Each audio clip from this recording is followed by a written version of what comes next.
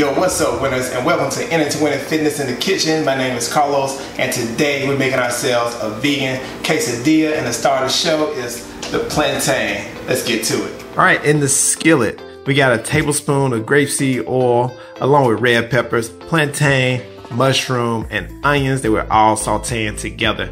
We're gonna season with black pepper, chili powder, cumin, sea salt, and garlic powder.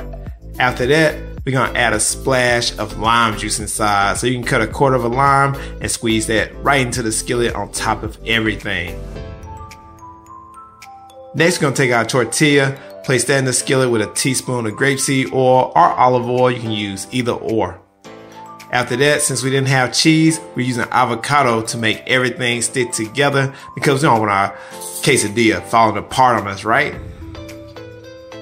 The next thing we're gonna do, we're gonna place that plantain, onion, red peppers, and mushrooms on top, and we're gonna top that off with a little bit of cilantro to add some extra flavor. From there, we're gonna top it off with the other tortilla shell. And there you have it, your vegan plantain quesadilla. Don't that look so good? Let's get it, let's win. Peace.